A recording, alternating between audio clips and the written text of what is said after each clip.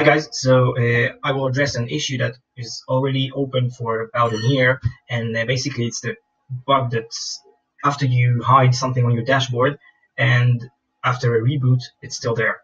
So it's not a solution, it's really actually a hack. I'm overwriting the CSS of the website in order to hide the specific sensors that I don't want to see. So I will show you my brewery. Okay, so I have under the sensor section, I have 1, 2, 3, 4, 5, 6 sensors, and I marked the kettle sensor and the pilot sensor as hide on dashboard. So, but they still here because I made a reboot and they appear again.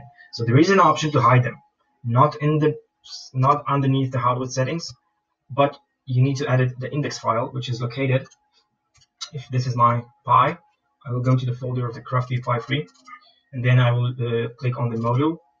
UI, static, and I need to edit the index HTML file. And index.html, I will open it with a text editor, and I will need to add some code here in this file.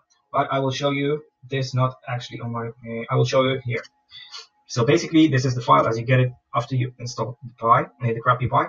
You need to look for the head tag. You see, it's between the third line and 15th line. You need to add another tag inside. It's line 14. I'm making a break, and then I write style. I close the tag. Okay, and then between those tag, the opening tag and closing tag, I'm going to add a few lines. So you can copy paste them from my solution. Okay, and basically I'm telling the just a second. Okay, I'm telling the browser to ignore or hide specific elements in this section of the sensor. So I'm writing the full description or pointing the browser to this exact element, which is this is number 3. This is the area of the sensor. I will show you.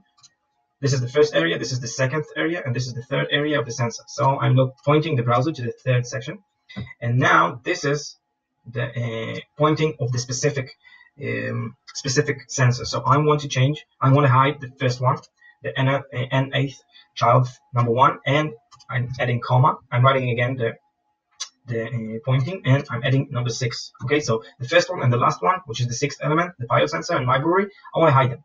Okay, now I'm opening.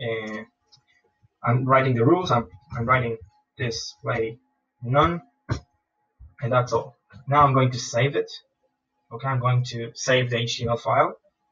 So I'm going to save it here in my actual brewery. I will change it to 6. Save. And then I'm going to reload the brewery page, and you'll see that I'm not. Okay. Oh yeah, I didn't write the display none. Save, and now it will work. Reload. Okay, now you don't see anymore the first and the 6th elements, but if I'll inspect my code of the brewery, just a second. Okay, so if I'll inspect the code, it's still there. You see, the first one and the 6th one are here in the code, but they're not displayed. The display, I can remove it, and then you will see it. So this is not a solution. This is like a hack that I found that I can manipulate the interface with CSS when I inject it inside the index file, inside the UI static folder. Actually, this is the file that you can make many manipulations with CSS. You can change your logo, manipulate different things in the page as well if you're mastering CSS. So you're welcome to try and hack your interface. Remember, if you want to roll back to the previous version, you just need to go and replace all the lines that you added in the CSS, and it will return back to the factory setting. Thanks for watching. I will post the code or the section of the code that I added here underneath this post, and go on.